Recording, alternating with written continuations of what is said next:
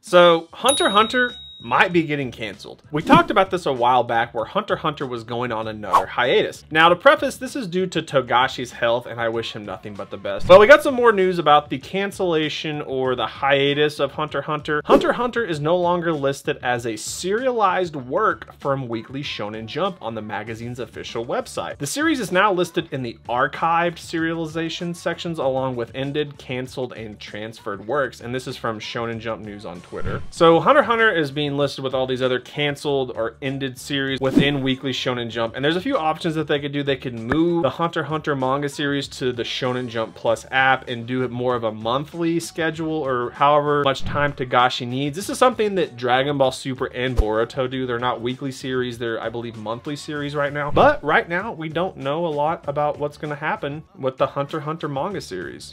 What do you think?